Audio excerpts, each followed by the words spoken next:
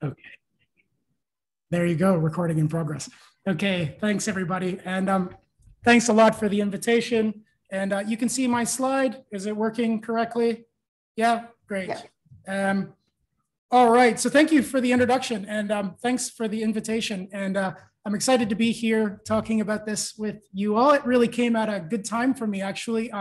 Ben White and I have just put out a bit of this research in a new Aeon article called The Warped Self. It just dropped last week. So if you're interested in this talk, check out the article. And again, this was written with Ben White, who's here with me this evening. So although I'm going to leave just after this because it's 1 o'clock in the morning, Ben's going to stick around. So if you have any questions, you can ask him. Right, so let's get started here. So this is Levi Jed Murphy, if you don't know him. He's an influencer in the UK, and he self-reports that he spent around 30,000 pounds on cosmetic surgery, specifically so that he could increase his social media status. He tells lots of people, he's pretty forward about this, that when he posts a picture, if it doesn't get enough likes in a certain amount of time, then he trashes the picture. And his surgeries are really a way for him to achieve that expected validation. And we think that Murphy's story helps to highlight some of the growing concerns that people are having about the potential harmful side effects of social media. And that's what our article is on. And it's what our full-length paper that's actually being written with Andy Clark shortly will also be on. So so-called Snapchat dysmorphia and Snapchat surgery are relatively new concepts, but I guess you can figure out what they are even if you've never encountered them before, right? So this is the tendency that some social media platforms have to produce pathologies of self-image. And that includes creating obsessive negative rumination over parts of our body and potentially fueling cosmetic surgery as a solution to that, to those sorts of pathologies. So a recent study found that nearly 50% of the young people that were surveyed felt that social media had influenced them, had made them feel like maybe they would like to get cosmetic surgery. 50% of the young people in this survey said that they felt that social media had fueled in them a desire to look into cosmetic surgery. And another survey found that 50% of plastic surgeons today are now having patients show up with their filtered images in hand, asking to be made to look like their icons that they make of themselves. And I don't know if you know this, but until relatively recently, Instagram even had an app where you could preview what cosmetic surgery would look like. It's been taken down now, but of course there's other apps that are like this. So although there are concerns growing today about social media and cosmetic surgery, and those concerns are relatively new, these are really just the new kids on the block when it comes to people thinking that there's a relationship between social media and possible problems with mental health. So I think you probably are all well aware that there is growing evidence that's linking social media use with lots of mental health issues, including anxiety and depression and addiction. And nevertheless, although this is becoming much more a part of our cultural story, we don't really know so much about the cognitive mechanisms underlying these various pathologies. And that's a bit of a problem because it prevents us from knowing what is the issue and if there is an issue. And of course, we don't really know how to solve it because we're not really sure what the problem is. So our project has been to see whether or not some new advances in computational neuroscience might be able to shed some light on this. And we think they do. And actually, we think it provides quite an elegant account, not just of some of the things like Snapchat surgery and Snapchat dysmorphia, but also addiction, depression, and anxiety. We think the same framework helps us get a grip on why all of those might come out. Okay, so anybody here already familiar with predictive processing or active inference? Show of hands. Yeah, you guys already know. Yeah, okay, well, we've got at least one so-so. So I'll give you a quick crash course so that you can follow along with what I think is the cool part of looking at these things through that.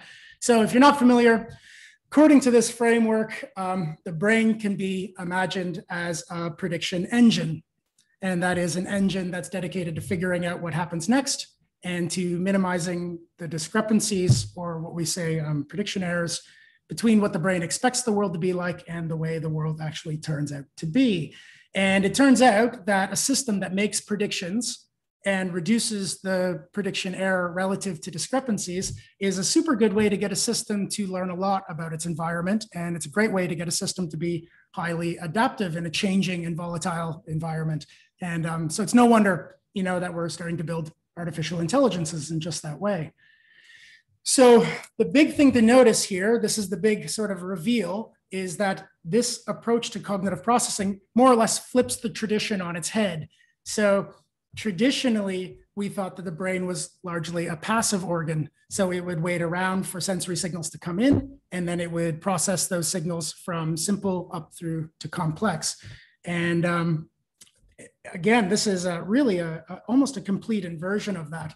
So the brain here and the wider system is radically proactive. So rather than waiting around for signals from the world, it's all the time using what it already knows about the world to construct for itself from the top down. So this is no longer a purely bottom-up story, which it was traditionally, produce for itself from the top down the sensory signals it's about to encounter in the world. And okay, so to succeed at that, for a system like that to succeed, then it needs to build up what's called the generative model. That is the model that generates the predictions. Okay, and a generative model is basically, it's a structured understanding of the statistical regularities that underwrite or govern our environment. So that is just to say, we need to build up a model over time of how things evolve in the world. And we use that model in order to figure out if some bit of data is some particular thing in a particular context, like a cute, fluffy kitten. So our sort of predictive system, if it has error in the system, it can reduce that error, and that's its primary role here, okay? So the modus operandi of this system is to reduce prediction error relative to its predictions. And for us, there's two ways that we can reduce prediction error. We can either update the generative model to better fit the world, okay? Or we can act on the world to make the world better align with the predictions that we already have. So for instance, if the temperature drops, that is a prediction error for our kind of organism, because we expect to be at a certain temperature, right? So if the temperature drops, there's error in the system. So how does the system deal with that? Well, one, you could just learn to accept the change. So in a way, this is like updating your model, like the Iceman Wim Hof, right? He's stretched his ability to manage the error that comes from being cold. Or we could act on the world. We just grab a blanket. In either case, you, as an embodied prediction machine, are always trying to get from uncertainty to certainty.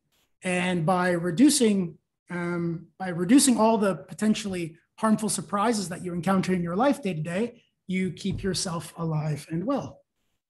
How is that? Is that okay for a crash course? Does everybody feel, yeah, good, right, okay. So over the past few years, I've been working in one particular niche here, thinking about a new idea about how changes in the rate at which we minimize prediction errors actually manifest as bodily affect. So I mean to say, simply put, when we do better than expected at reducing prediction error, we feel good. And when we do worse than expected at reducing prediction error, we feel bad. And those feelings turn out to play a really central role in tuning how the system predicts and behaves as it goes forward in the world. So the only thing that's really important here, the take-home message, is that we literally feel our way to optimization. You can see here, I don't know if you, can you see my mouse on the screen? Yeah, okay, so this is a graph from Joffley and Coricelli's excellent paper. So if you're interested, you should definitely check this out. You can see right here, as prediction error goes up, we have feelings of fear. When prediction error is high and pervasive, we have feelings of hopelessness. When it starts coming down again, we have feelings of joy or hopefulness. Lack of hopefulness, the other one, hopefulness here. And then again, when it's low prediction error, then we feel happy. And if you want a more technical account, check out Casper Hesp et al.'s 2019 paper. If you're into that, you can find how they actually look at this in a more formal expression. Okay, so the point here is that we are hardwired as prediction organisms to seek out better than expected opportunities to reduce error. It makes us feel good, we get rewarded by it, so we're all the time looking for ways to reduce error better. And that's part of the reason why we wouldn't be satisfied just getting into a dark room. This is a big concern for a lot of people. If you're a predictive system that's always trying to reduce error, then why don't we just end up in a dark room? And the reason is because with too little error, you would be bored. With too much error, it's too volatile. Both of those are kinds of suffering. We're always looking for the right amount of error, the right kind of error slope. Good. And maybe just one last point. So this second order affective information, that is information about how well or poorly we're predicting over time, it keeps us then always searching and learning and growing in ways that ultimately, well, when everything is working right, lead us to a better or more optimal relationship with the environment. Oh, maybe as a little side, it's no wonder that jigsaw puzzles have been so popular in COVID, because it really is a nice way to see our love of manageable uncertainty, right? We don't know exactly how it works. So there's a bunch of uncertainty, but it's really manageable uncertainty, which is really attractive to us when we have too much volatility. Okay, so we think that this particular feature of the predictive system is the one that gets hijacked by social media. Okay, so let's talk about that. So living well as a predictive system, if you followed me so far, living well as a predictive system means that we are able to effectively manage prediction error over a lifetime, okay? And to be successful at reducing error or managing error over a lifetime is predicated on us having a generative model that accurately, or at least usefully, tracks the real world. Okay, so a generative model that poorly reflects the regularities in our environment, of course, will generate bad predictions. And if we're generating bad predictions, then we are going to have difficult to resolve errors coming up. Like, for instance, if you believe the Earth is flat. You know, it's kind of crazy that people really actually believe that nowadays, okay? So let's say you have that belief, you've got a belief installed that the world is flat. Just think about how hard that's gonna be for you, because all the counter evidence, and there's like loads of counter evidence, right, that the world isn't flat, all of that counter evidence is now going to be error in the system that's asking to be resolved. And how do we manage that error? Well, you could install further beliefs that help you deal with that error, like there's a big conspiracy out there and everyone's just lying to you. Or you can act on the world by, you know, spending more time in the kind of echo chambers where you have other people saying, yeah, the world is flat. Notice here that there's a kind of nasty feedback cycle, and this is really natural in the predictive processing framework. So optimizing machines like us can be suboptimal quick if we install bad beliefs, especially bad beliefs that get fixed in some way. We'll come back to that in a second, because I think that's what social media is doing for us. So for a system that has a belief installed that isn't a good belief, it's not an optimal belief, and it gets stuck, then it ends up creating this self-fulfilling prophecy where the system starts now changing its own beliefs and changing the world in order to bring about the thing that it believes. Okay, so here's one big danger with social media, right? It turns out that social media is a kind of spectacularly effective method for warping our generative model. And I think we all know that. But what I like about this is it gives us a little bit of scientific foundation for understanding why that might be so dangerous, right? So just think, with a few swipes of your finger, you can dramatically alter your appearance, or you can take the same picture over and over and over again and then pass it off like it's real life, right? And the result is that we have these sort of powerful bad evidence generators in our life that we're spending increasing time with, and they mislead us about what the world is actually right. They tell us that everyone is beautiful and happy and perfect and leisurely. And I love this post from Scarlett London saying, let me share with you a little insight about how I start my day in a positive way. And this guy, Nathan, responds, fuck off. This is anybody's normal morning. Instagram is a ridiculous lie factory made to make us feel all inadequate. And that's exactly our point here. So in a sense, social media can be thought of as a kind of digital crowbar, right? It pries apart our generative model, which is so important for our optimizing function, from our offline experiences, from our offline world. And over time, the real danger is that our offline expectations, they start being infected and influenced by our online expectations. So for example, if you become accustomed to your own doctored appearance, and more importantly, to the kind of ongoing social feedback that you're getting that's associated with that false appearance, then the lower level validation that is available in offline encounters and relative to your real appearance, they start registering as mounting prediction error, right? You get used to a certain level of validation, and then your ordinary life starts being filled with error. The result then would be this constant stream of negatively balanced feelings of stress and inadequacy every time we encounter our real self or our real world. And I think we can agree that that's a big problem. Okay, a couple of moves here now. What happens if these errors persist? Okay, so now we've got a bad evidence generator that's creating bad predictions and creating persistent error. What happens if that error just keeps going? What if we don't correct? Okay. Well, first, we have finite resources. So persistent error will eventually overwhelm the system and produce all the kind of harmful cascading health problems that we see associated with various health conditions. So like HPA axis dysregulation occurs in the same ways it would occur in depression.